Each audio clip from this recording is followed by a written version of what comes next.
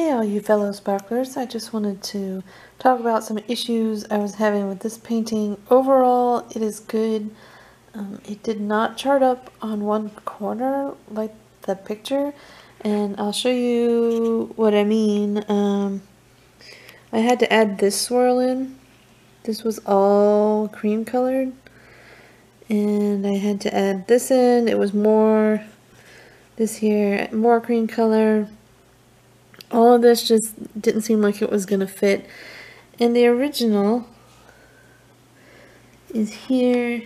You can see in the corner, I don't expect that amount of detail, but for the computer to register all those as kind of creamy white was not okay, so I did have to change them. And the other problem, kind of the problem with working in sections, I guess, is that this circle, this is supposed to be brown shadow up here, and they again charted it as kind of a light cream color, so it just blends in with the circle and there's no definition. So I am gonna pull all these out right up here and replace them with some other colors, and hopefully I will have enough drills. I also think the pink looks weird here. It's not really in the picture. I'll show you again what I'm talking about. So it's this section right here that's all brown. There's no pink. The pink belongs down here in the flowers, in kind of some of the highlights of the lavender that's going on. It works for that, but otherwise I find it really odd up here in the middle of all this. So I'm going to pull those out and kind of hand chart that, but the rest of it looks great. There's plenty of swirls in the rest of the charting, so I don't know what happened in that upper corner, but it's a little bit annoying to have to fix it, but I'd rather spend a little bit more time doing that than to wind up not happy with how it looks. So we'll have to come back to you later with the results. Keep on sparkling. Okay, so now I have removed a bunch of drills, which was a little bit tedious, but fortunately I hadn't gone too far yet, and I am much more pleased with how it's looking now that I've finished this section. And I don't think the other sections will be such a problem, but this one just charted really light for some reason.